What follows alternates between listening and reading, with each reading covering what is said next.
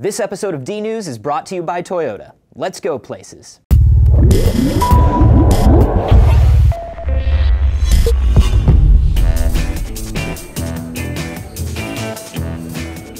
Hey guys, Anthony here at Maker Faire 2013. I've got David with me. Dave, you know, I gotta say, I think I'm like a pretty big fan of yours. Thanks, man. I think I'm pretty into it. You guys may recognize him. We showed you before. You made an Oreo separating machine. I did. Like a very ornate one. The OSM, I called it. Now you've come up with something, I think, maybe even more brilliant. Can you tell us about it?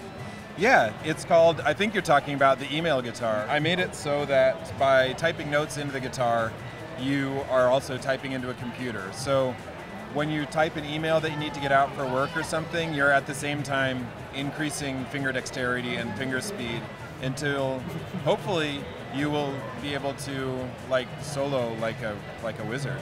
What drives you to make the sort of inventions that you make? Well, I think it's pretty obvious those two inventions in particular are driven by wanting to make life easier.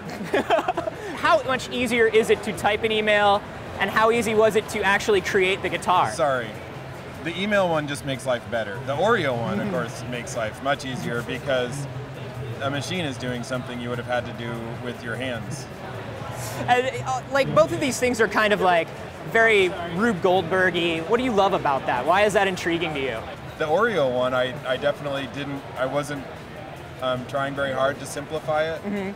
This one, it seems like it was trying to be Rube Goldberg, but it was actually just the kind of the quickest path from guitar to typed letter that I could come up with. Do you work in engineering? My job right now is in advertising. I'm a copywriter, but I've got a physics degree too from a long time ago, and I did like a year of electronics, and all of that has been like stewing a lot in my mind lately.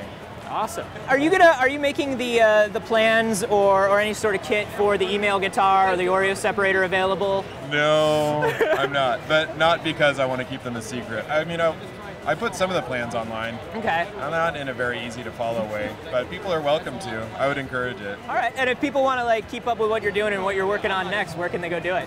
On the internet. Good. Great. DavidNeevel.com.